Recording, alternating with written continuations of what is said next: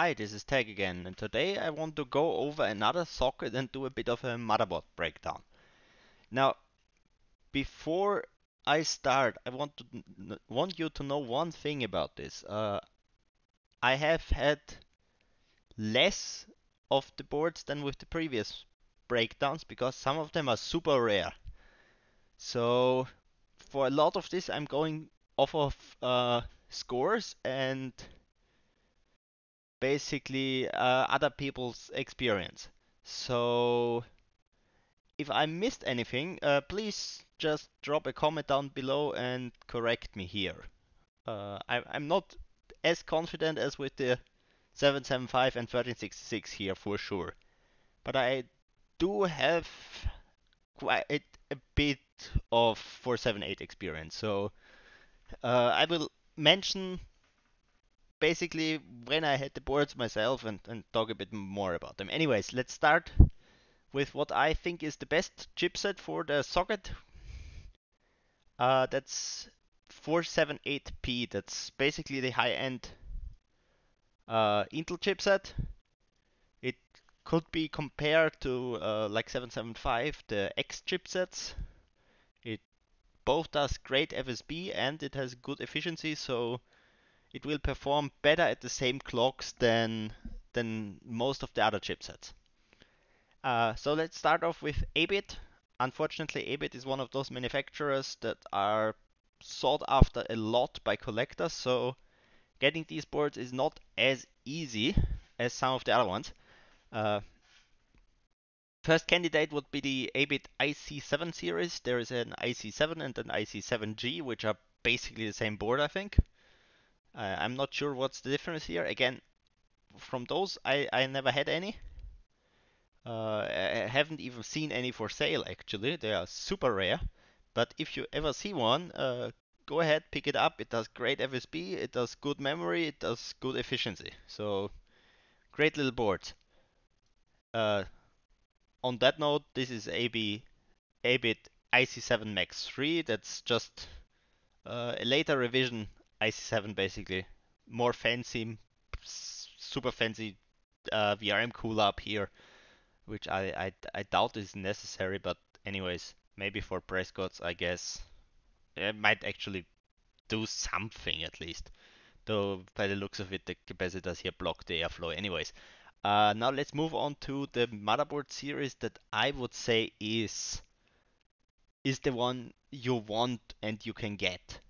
Asus P4C 800. Now there is three variants here.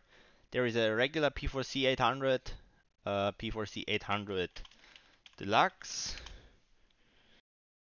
It just has more fancy stuff. I think it has a second SATA controller, not SATA, IDE controller on there. Uh,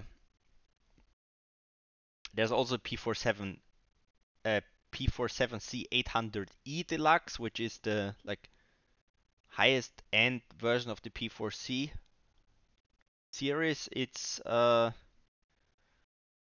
one I have personally, and I actually also have a P4C, but there is not really much difference, except for that my P4C 800E Deluxe is modded and the P4C stock isn't, so an unmodded board is always going to be a bit worse than a fully modded one, obviously. Uh, so these are actually, at least where I live, they are relatively common. Like you can at least see at 2, 3 per year just come up for less than 20 euros. So those ones, if are something you will probably be able to find, and they clock absolutely amazing. BIOS is good. Error recovery is definitely acceptable. It's not as good as some of the Asus 775 boards, but it is, let's say, good for its era. So for 7.8 stuff. Now let's move on to, I would say, the last contender on 478p, and it's another one you can't get basically. The DFI LAN parties. There is two, one fully orange and one mixed. This is the original one, and this is basically the refresh. Uh, Now They are good boards, but even from the scores I have seen so far, they seem to be lacking behind Abit and Asus a bit. However, they are still better than the other manufacturers' 478p boards by the looks of things. Again, I didn't have any DFIs. I've also never seen one of those come up for sale because they are also one of those unicorn boards that are super rare. And I actually don't like hunting for super rare hardware where you have to compete with collectors unless it's necessary because it's the best performing board for a certain platform. So if I have the choice on a platform between getting a DFI LAN party and some Asus board that you can buy at like relatively easily, I will always go with the Asus, even if it's slightly worse or needs slightly more mods than something super rare. And if you're in this purely for the overclocking, I would recommend you do something similar because it's just not worth wasting the money on something like a DFI, and especially not if you're like modding your board and you're new to modding and there is a slight risk of you killing it. If you kill a P4 C800, you maybe lost like, I don't know, if you overpaid for it 40 or 50 euros, and if you got a good deal, 20 euros. If you kill a LAN party, I don't know, the current collector price is probably over 100 euros down the drain. So I would say stick with stuff you can get. Obviously, if you want to do a retro build, get something cool. LAN party is a perfect option, and that's why collectors pay that much for it. Anyways, let's move on to another chipset. That is not the one I wanted. That's the one I wanted. 465PE. It's, I would say, comparable class to the P chipsets on 775, so it's a bit lower end chipset. It also does great FSB, however, the efficiency is just not there for benches compared to 475. Now, obviously, stuff like W prime is not going to care one bit about that. It's mostly like SuperPi and more SuperPi. That's what I'm talking about here. Uh, Now there is again like two and a half 8-bit series. There is the IS7 series, there is IS7G. Again, they have a G board. Let's actually figure out what's the difference here.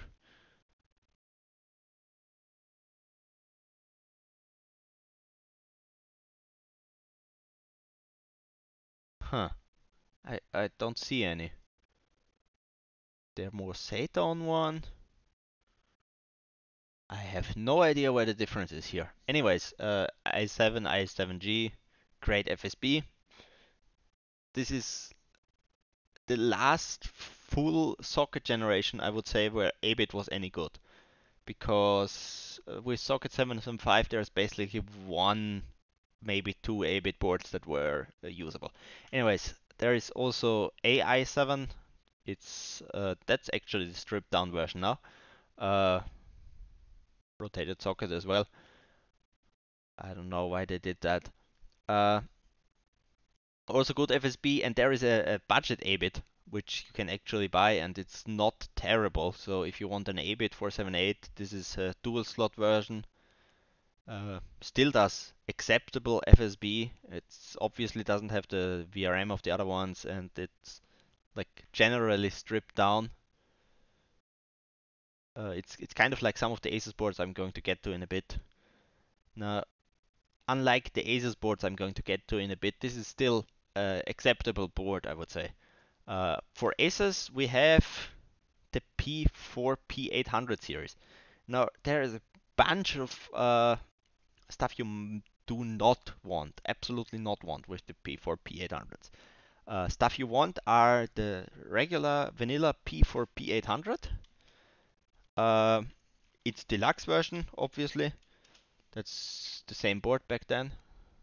I think it has more IDE again. Doesn't matter. Then the Dash E is also good.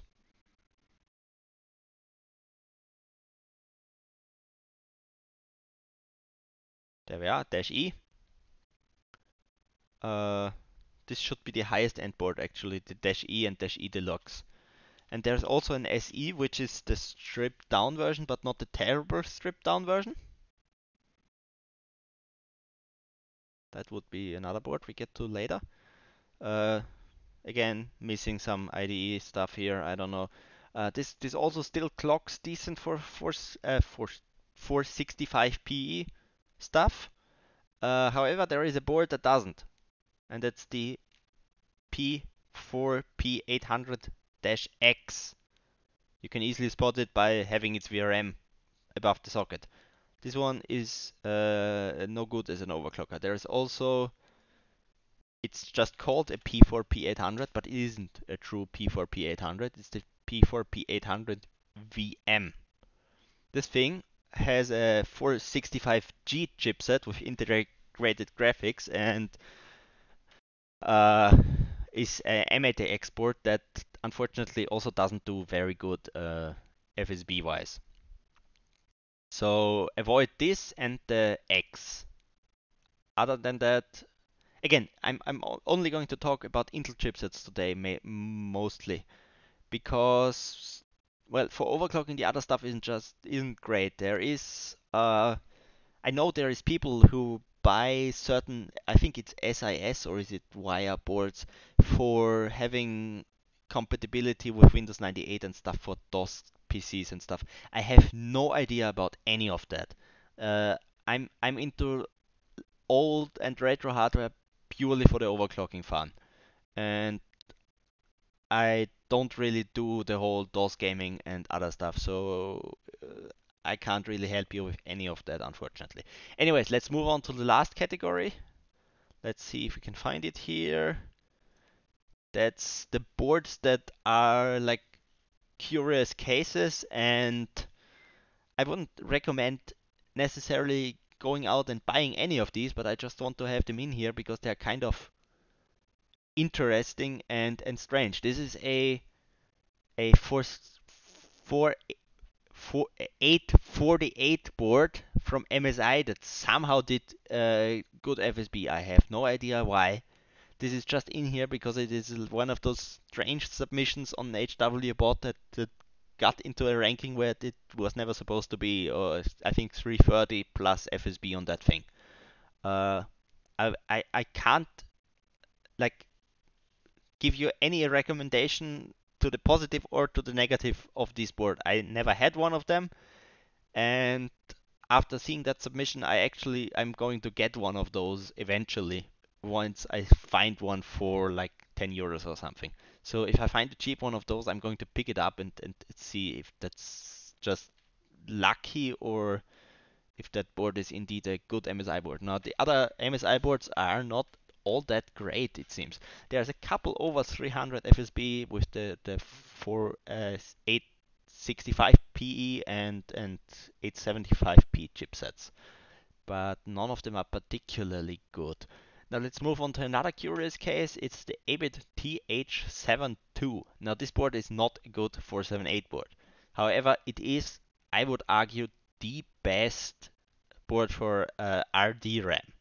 So that's just here because it is cool and it is amazing little board for RDRAM. So RDRAM overclocking, that one. Next case is another one of those niche use cases, the SROC P4i65G or GV, but that needs more mods. Uh, the special thing about this board is that it runs mobile Pentium 4s at full multiplier, at least the Prescott chips. So it needs a ton of mods for doing that, but it's here because it's the best mobile Pentium 4 board. Now the next one is here because it is just such a curious case. This is a Biostar G31M4. This is a G31, so a chipset from the generation of P35, so a like third or fourth generation 775 chipset on a 478 board. It also has DDR2. Now, I haven't seen any good overclocking results with this one, but it's DDR2 on 478, which it should be good for something. Now, in hardcore overclocking circles, this board is probably completely useless because of the next thing I'm going to get to. This little adapter here. Now, This is basically your best bet at getting super high FSB on 478 because you can run it on 775 boards. So far, personally, I managed to get this to run on 965p boards, so the Commando and the P5K. Also, I managed to get it to run on P35 on a P5K WS and on some P45 boards. The what was it? I think Gigabyte works with it and BioStar works with it. Now, I managed to run it on the Gigabyte DDR3 board, which is absolutely hilarious. So you can, in theory, run 478, at least Prescott chips, on DDR3. Now, this is how it looks on the bottom. You basically have to remove the top of the 775 socket uh, to fit this thing, and after that, you have to clamp down the CPU with your mount.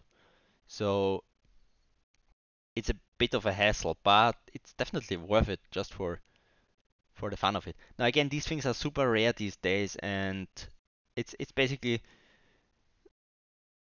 I would say, the same rarity as a DFI 475p board. And out of the two options, I would pick the adapter. They're kind of finicky, and they uh, let's say board compatibility isn't great, and you also need to do like insert the microcode into BIOS on the boards. Unless it's Gigabyte, then it just runs for no reason at all. Anyways, uh, Gigabyte stuff. On Asus, I had to insert microcodes. There's might be a way to get these to run on 975X, which I haven't figured out so far. Unfortunately, my Asus, what is it? Let's open a new tab and see if I can figure it out. P5W DGVDV, this thing. Uh, it doesn't post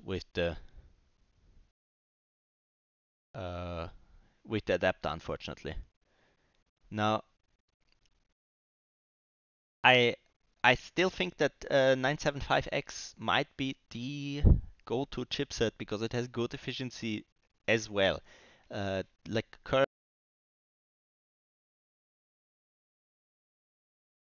my microphone turned off because it thought I was rambling for too long, I guess. Anyways, uh,